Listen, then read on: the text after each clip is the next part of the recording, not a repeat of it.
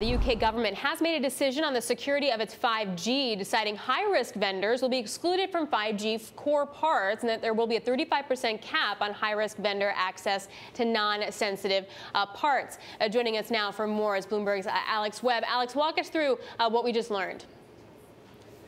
So we knew that the government was going to make a decision, particularly when they talk about high-risk vendors. They're talking about two companies. That's Huawei and ZTE, both Chinese companies, and the extent to which telecoms operators in the UK are able to use equipment from these companies in their networks. And when we think about networks, it's really about 5G, the next generation of mobile telephony, and Huawei has the lead in this market, has some of the best technology, and is the biggest player. So there's been a constant push and pull. On the one hand, the US saying we don't think the UK should be able to use this because it exposes them to threats from China.